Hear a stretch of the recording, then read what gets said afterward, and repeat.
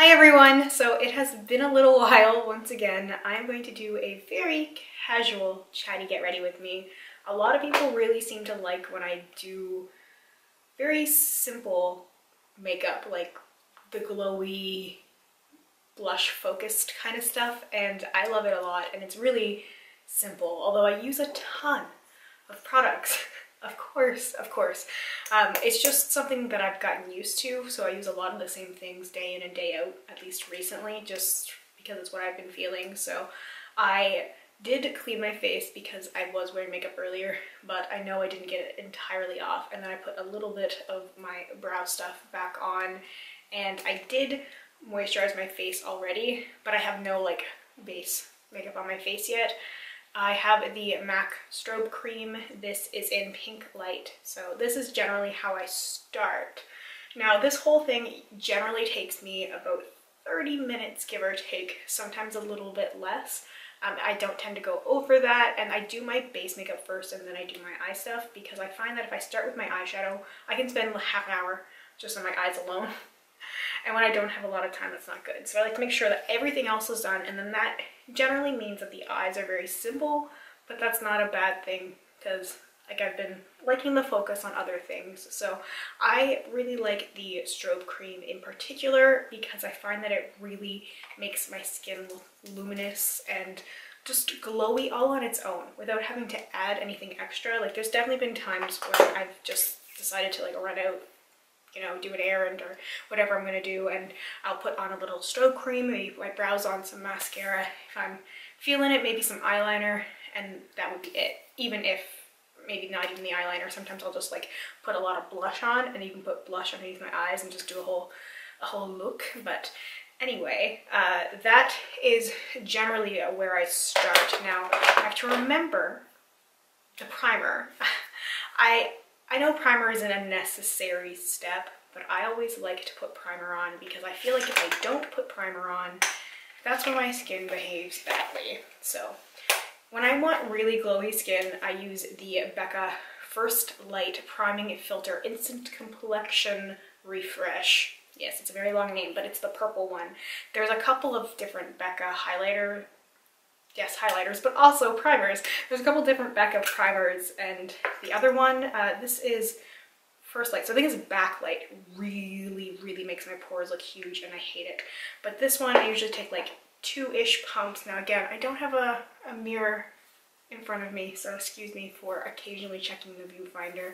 Just have to say that I haven't found anything. I've been looking for something that can fit in this space in front of me that's large enough that I can move, and I just haven't found a mirror that's suitable for this space yet. So I kind of have these little handheld things, but I'm used to putting my makeup on in front of my mirror in the bathroom, and obviously I just, you know, it's routine at this point to make sure that I have the product on my face, and I just use my hands for that stuff. I still color correct like crazy. I have, this is a little smaller size of the Becca under eye corrector. This came from one of the Point Perks from a while back. I really like the Liquid Urban Decay one, but I haven't repurchased it yet, so I probably will, because there's times when I want to use that one instead. And honestly, when I'm doing more of a glowy skin thing, I'd rather have the Liquid Urban Decay under eye thing instead of the Becca, because the Becca one is a little thick, and I find that it works better with a fuller coverage foundation.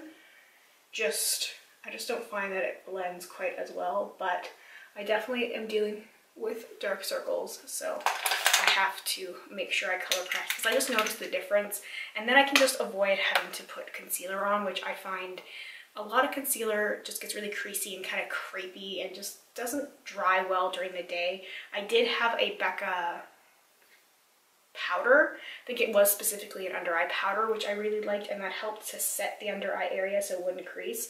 But I find a lot of powders are just too much, too intense for the way that my skin is these days. So I desperately need a new green corrector. This is something I'm gonna have to repurchase because like it's so dry.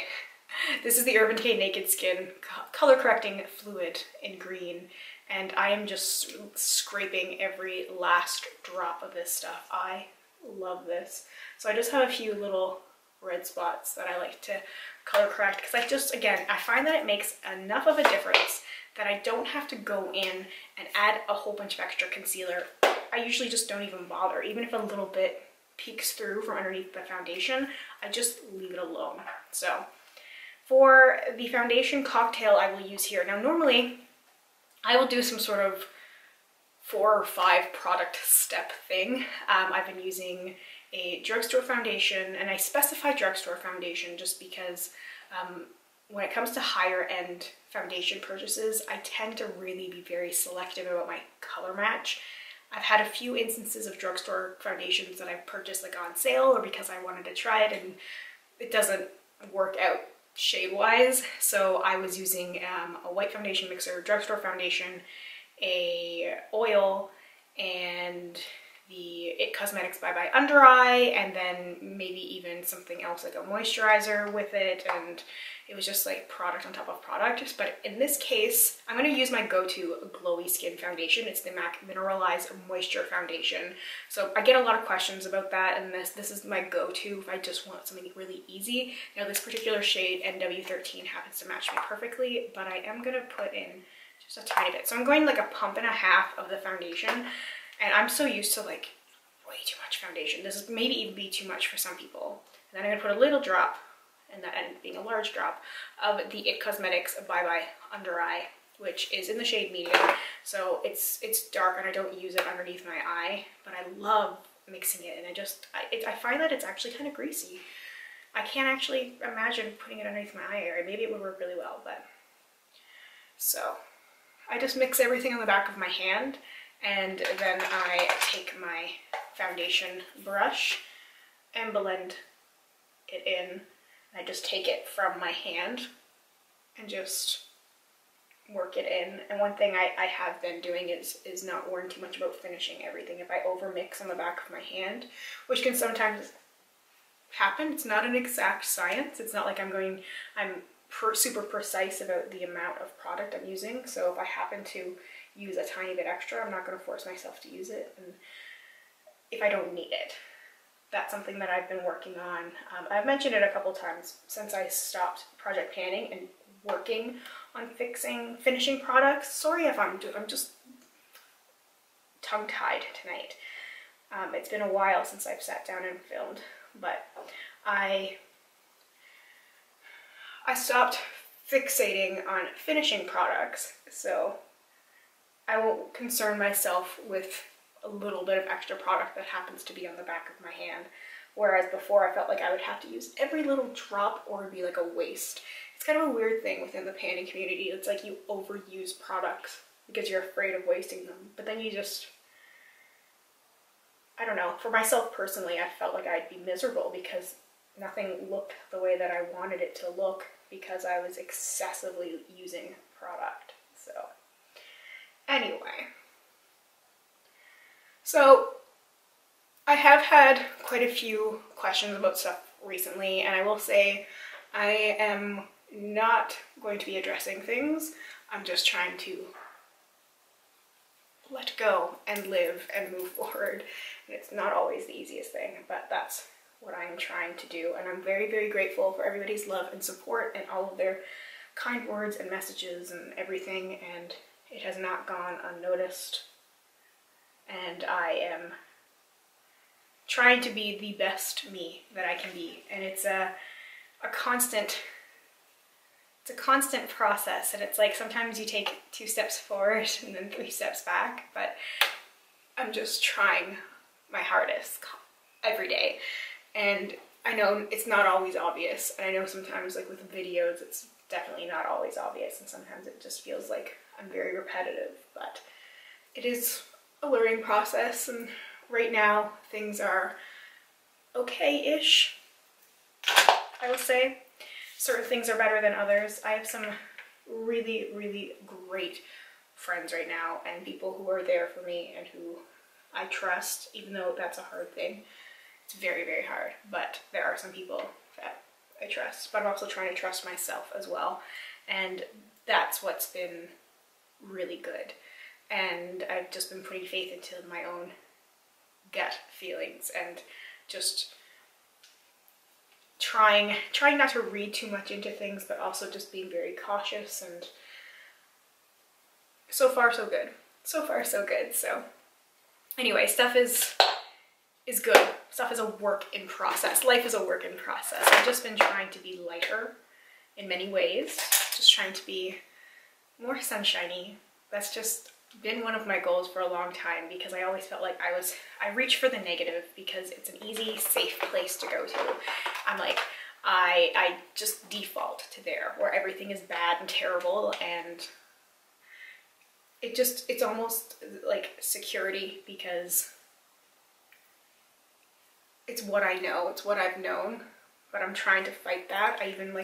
I did lighten my hair, and I think I'm gonna actually go lighter. I'm kind of tempted to just live my full Stevie Nicks fantasy, because I've never done that, and you know, maybe now is time. Maybe now is time. I just had my birthday a couple days ago, and it was a very relaxing, uneventful birthday for the most part. It was nice.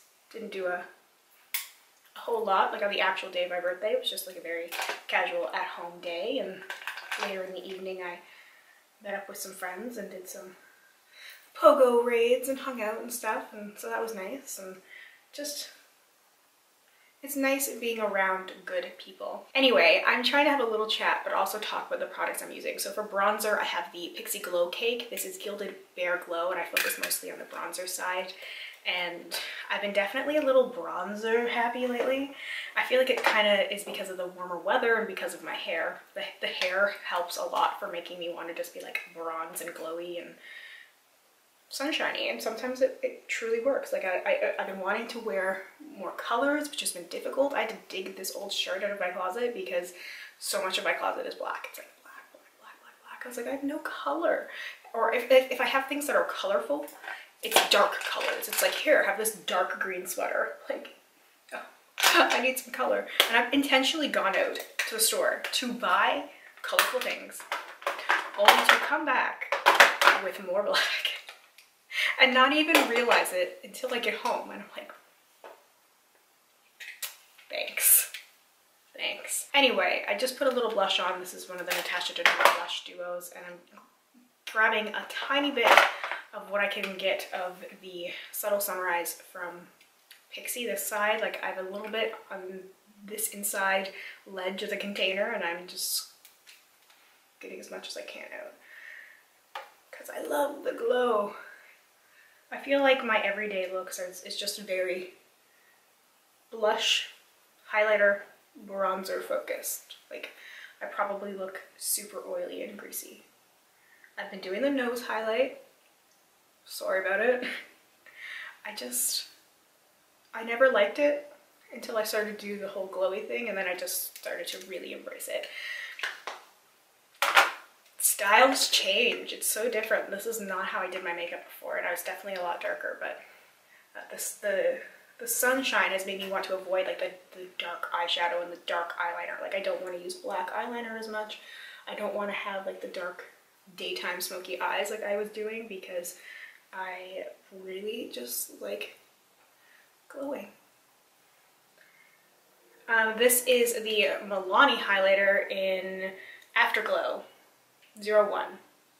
So I've been mixing a little bit of this in too, because I find that it's very, very intense. And then I will sometimes take it and kind of put it under my lid as well. Like underneath my brow bone, underneath my lid, underneath my brow bone. And then I still will put shadow and stuff on top of it. But really, I'm just going for like super greasy, super greasy.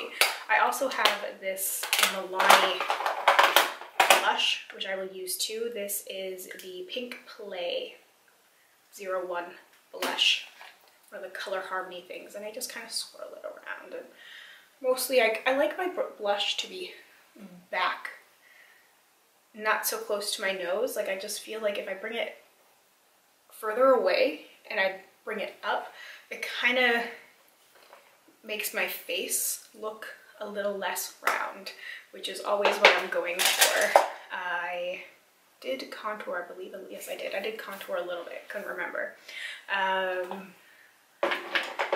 yeah, so I did yoga tonight.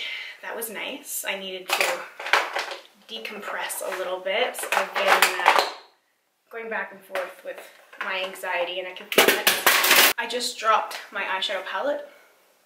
Rest in peace. Oops. Thankfully, I'm using this shade. Anyway, this is the Pixie Eye Reflection Shadow Palette Natural Beauty. So I'm gonna have to pick that shadow up. I didn't really use it that much anyway. It was really loose and glittery, probably why it completely crumbled when I dropped this on the floor. But this shade, I don't know the exact name of the shadow because I don't have the way that they have things listed on the back. It's either Antique Rose or Metallic Rose. I think it's Metallic Rose. So my eyeshadow preference has been very simple as well. I use a little Fix Plus with the shadow, and then I just kind of drag it all over my lid, and it's just very, very simple. But anyway, yeah, my anxiety has been a little all over the place lately. So some days are better than others, and sometimes it's just really easy to get in your head and freak out over things, and that's why I'm trying to have more trust in people, which is difficult. If you've been burned in the past, it's difficult to trust people because it's very easy to expect that they are going to behave the same way. Or if you start to like overthink things, overcomplicate things, it's like, oh, they are going to do this. This is what this pattern is going to be. And it's like, wait, no, they're not. I don't know if that made a lot of sense. I'm very in my head, but I'm just trying to keep my wits about me, and I'm trying not to spiral and blame people for behavior that they're not doing. Because sometimes when you deal with anxiety and those kind of thoughts, it's easy to think that people are going to behave a certain way, and you can kind of convince yourself that things are happening a certain way when they aren't. And that's something that I've been focusing on. So besides that shade from the Pixie palette, I also will reach for the Too Faced. This is the Just Peachy Mattes palette because I really like these sort of lighter shades here. I've been using these pink ones. So today this is what I'm using, Just Peachy and Peach Punch, because I'm going for a more pink focused thing. But I will use like Peaches and Cream and Peach Tea a lot because I will tend to do a colorful lower lash line, which I know is very predictable, but it's a very fun way to incorporate some color. So I will use the Juvia's Place Zulu palette, and I will pick either 1, 2, 3, whatever combination of shades in here, and usually put it on my lower lash line. Today I did a pink and a purple. Actually, I think I did a purple from the Natasha Denona Lila palette because I will reach for something that has a little bit of color in it. But today I think I'm going to use this pink and this purple on my lower lash line, just for a little something something. It's very, like I said, a very simple look, but that's what I go for because this is like my daily makeup. So in this case, I'm going to put the pink first on the inner portion of my lower lash line, because then I'll grab some of that pink blush as well and kind of run it over and just tie it all together.